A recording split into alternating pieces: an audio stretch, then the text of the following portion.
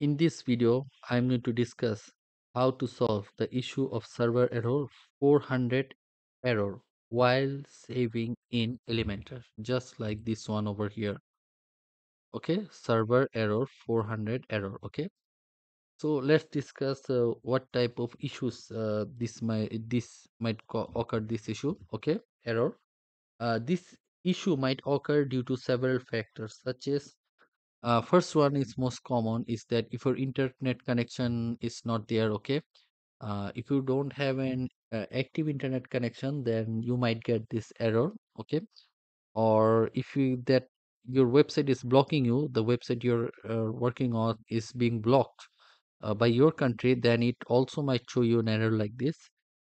And the second thing is that over this error might show when you're logged out of your WordPress website, just like this one. I'm logged out, and when I click over here, it will show the server error 400 error, okay, over here.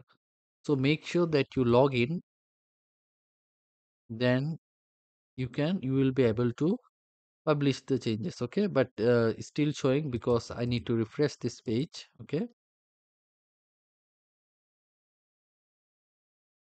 Okay, now if I try to save it, uh, then it will publish this, okay. And another thing is that I was having this server error 400 error, okay, on all of my websites yesterday, okay. So so the problem is that you if this issue occurs with you, then what you can do, you can log into your cpanel, okay, your web hosting cpanel, and then scroll down and check if you're exceeding any of these limits over here, okay.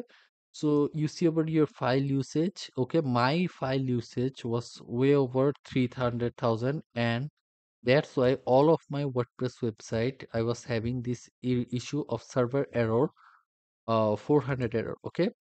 So what I did, I removed some of my staging WordPress websites and also deleted those files. So what I did, I went to the file manager, okay, and then I deleted some of my unused websites, okay, over here.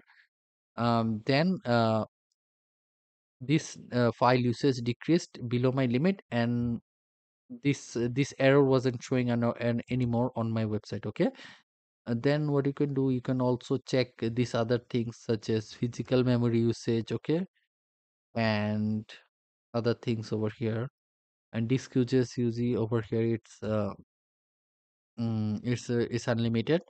So what you need to do, just check on these things and make sure they are all below the limits, okay.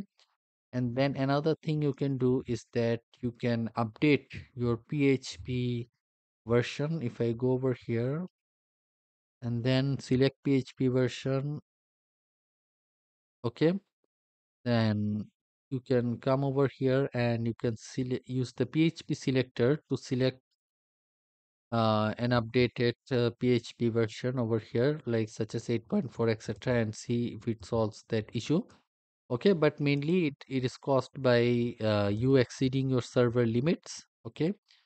So make sure that you check on this right hand side, or whatever interface your hosting provider provides, that you all of these limits do not have not exceeded, okay. So this is the what it might help. So I hope that this video helped you out, and if it did, then please make sure to like this video and subscribe to my YouTube channel. Thank you.